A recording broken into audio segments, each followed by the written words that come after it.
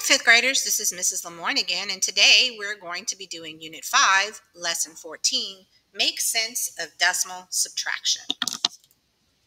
Let's subtract decimals. So we've been adding decimals, and now we're going to figure out how to subtract them. Decide if each statement is true or false. Be prepared to explain your reasoning. 5/10 minus 1/100th is 4/10. So let's think about that. These are not in the same place value, are they? And if I use my strategy from last time, 5/10 and line up the decimal places, it's like saying 50 minus 1, that would be 49, not 4/10. So I'm going to say that this one is false. 61/100 minus 2/100 is 59/100. So I think I can use a strategy. If I add these two together, will it give me 61/100? So let's try that, because I don't like to subtract. I don't know about you boys and girls, but subtracting is harder than addition. So if I take 59/100 and I line up those decimal places and I add 2/100 to that, do I get 61? 9 plus 2 is 11. 5 plus 1 is 6. And I have 0 ones. So yeah, this one is true. And I didn't even have to subtract that time. I'm going to use the same strategy for this one. Okay, so I'm going to add these two together and see if I get 1. So 0 and 7/100 and 0 and 93/100. 7 plus 3 is 10. 9 plus 1 is 10. And I have a 1, and I have to make sure I make a nice dark decimal point there. So I think, yes, that one is true as well. Oop, I'm going to move this around. What did you use? How did you use what you know about place value to decide if the equation were true? Well, remember, we used addition, and we had to line up those decimal places.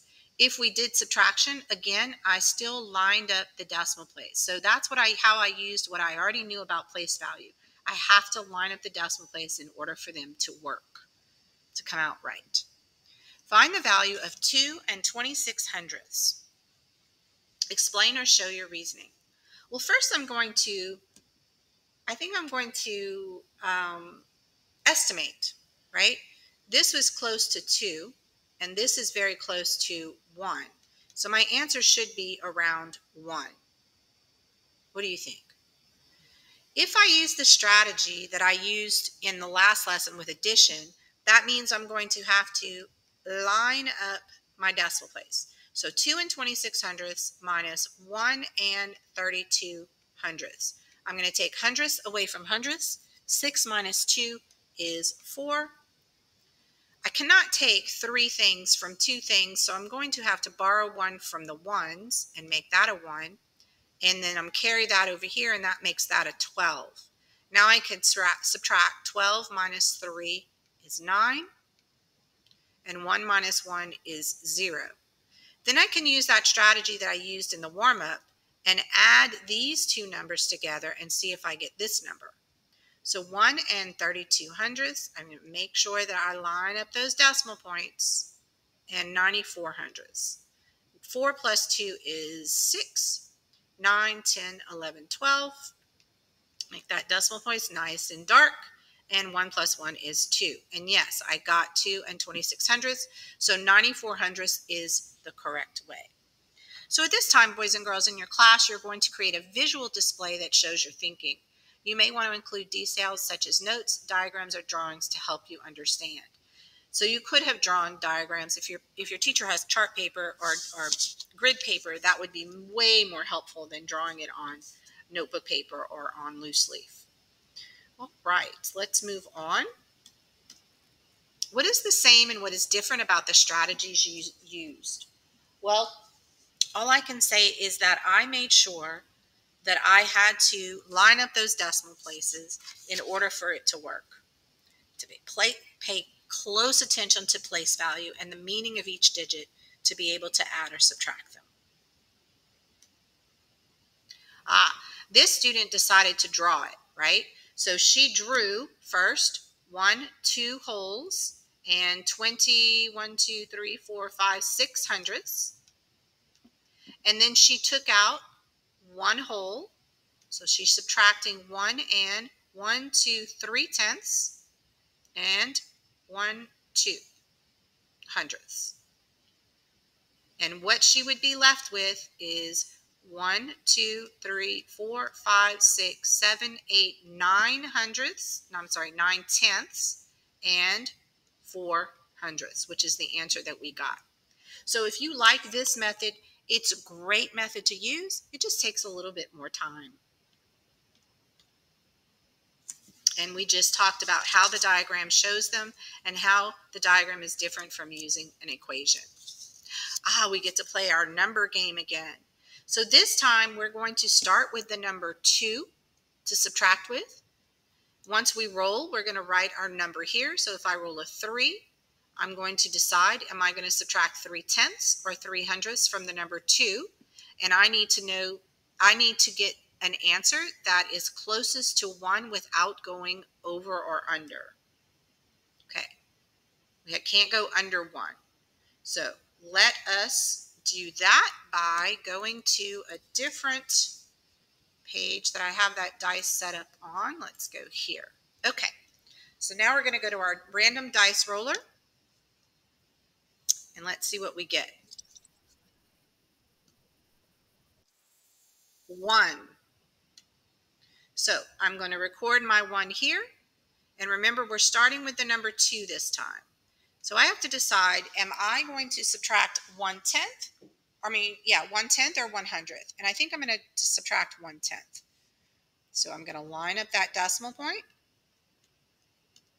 0 minus 0 is 0. Over here, I'm going to have to borrow because I can't take 1 from 0, right? So I'm going to borrow 1 from that. 10 minus 1 is 9, and 1 minus 0 is 1. So now I'm left with 1 and 9 tenths. Okay, so let's go back to our dice roller and see what I'm going to get next. 5. Let's try 5 this time. Go back. Okay, here we go. So I'm going to write 5. That's the number I rolled. Am I going to take 5 tenths away, or am I going to take 5 hundredths? 5 is a big number, and last time that we played this game, I got in trouble with that. So I'm going to say that I'm going to take away 5 hundredths this time. So that means I have 0 ones, 0 tenths, and 5 hundredths. So to help me with that, I'm going to have to add a 0 here. Let me get a different color pen so I don't get messed up with the work I did above it. I can't take 5 away from 0, so I'm going to have to borrow 1 from the 9 and make that an 8, and that becomes a 10. 10 minus 5 is 5. 8 minus 0 is 8. So now I'm at 1 and 85 hundredths, and that's going to be my next problem, 1 and 85 hundredths. Okay, hopefully I get a good number on this next roll. 2. I think I can go ahead and, and take away 2 tenths from this one. 2 tenths. So that would leave me with 5. 8 minus 2 is 6. 1 and 65 hundredths. So that's what I'm working with for this next problem. I'm going to go ahead and write that down and roll again. Oh, I got a 1 this time. So I do believe that I'm going to stick with the tenths this time and take away, I am missing my tenths there. Here we go. I went to the wrong slide. Sorry, boys and girls, this is really hard to work with. There we go. Now, there we go. So I rolled a 1, didn't I? So I'm going to take away 1/10. That means that's going to subtract 1/10. So I'm left with 1 and 55 hundredths. I only have 2 rolls of the dice left, so I'm hoping that I get some numbers that are bigger than that. Let's see. Okay, so I'm going to have to go over here and get to my dice roller. And I got a 3 this time. So for this one, I'm going to, it did it again. Sorry about that. There we go. This time I'm going to do 3/10 again. 3/10.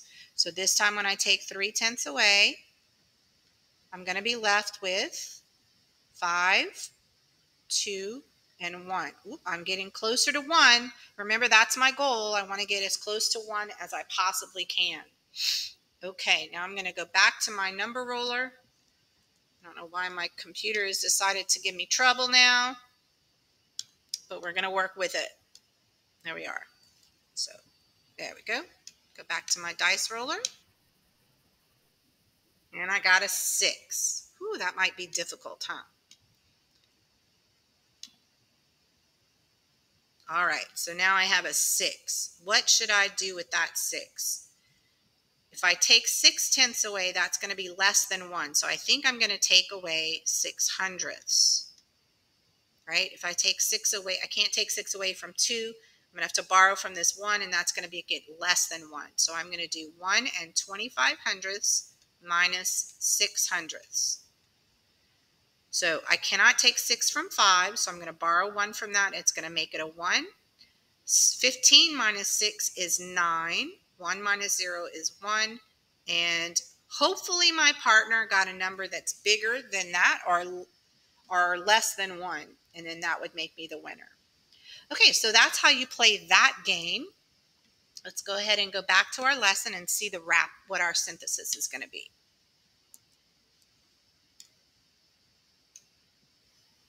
That's a fun little game we can play to help us learn. Describe a move that you could have made differently to change the outcome of the game. Well, I could have chosen a different number, tenths or ones, right? How is subtraction game the same as the addition game? You still had to think about the strategy, didn't you?